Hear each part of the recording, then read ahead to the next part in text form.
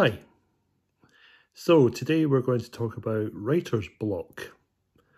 Now, I have to be fairly upfront and say that I don't believe in writer's block, even though I have struggled to write for long periods of time. I mean, my last book came out 3 years ago, so you could argue that I have had a severe case of writer's block.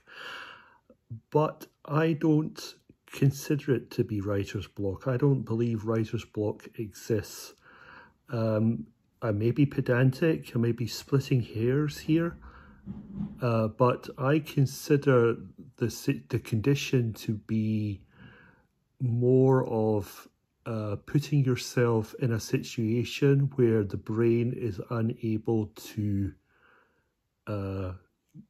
give you the creative thoughts that you need to be able to write. So, for example, I have epilepsy, I have depression, I have various other health conditions. That is obviously not conducive for me in writing.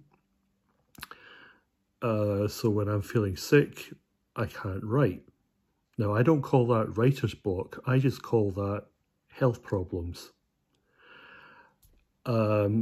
If I'm working during the day, if I have other problems to think about, family issues to deal with, if I'm worrying about how to pay the bills, whatever.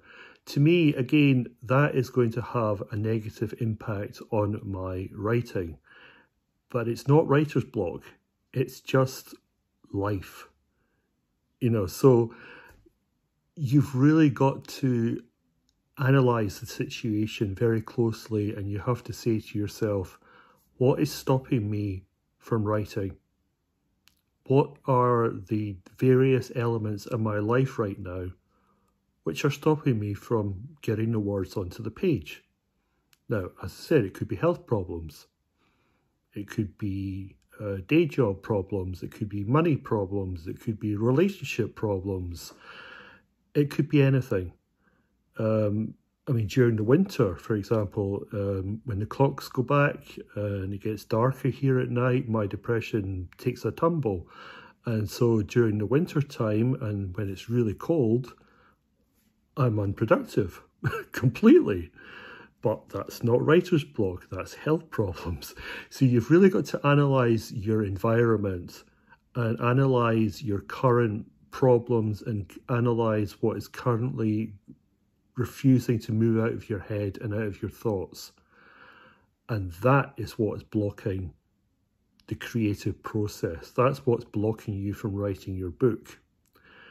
I think it's very convenient, for people to say, oh, well, it's writer's block, as if it's the writing that's the problem. It's not the writing that's the problem.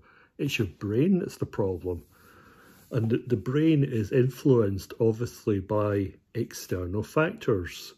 So it's just what's going on in your life. So I've often found that if I deal with the other stuff and make it better, then the creativity very quickly comes back. I also meditate a lot, and meditation for me helps a lot to get my thought processes in order. I take long baths.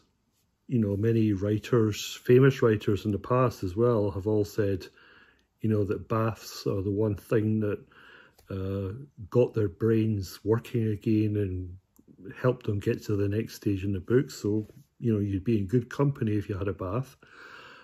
Go for a walk. Fresh air always clears the brain, always. But these are really all short-term solutions. What you should be, as I say, doing is looking at the root of the problem, looking at what's stopping the words, whether, as I say, it's the day job, your health, the bills, problems with the wife or the husband, whatever. These are the deeper issues that are causing the long-term problems that you might like to refer to as writer's block. And these are the things that you need to deal with if you're going to get past this slump and continue being productive and prolific. Okay? So that's what you have to do, in my opinion.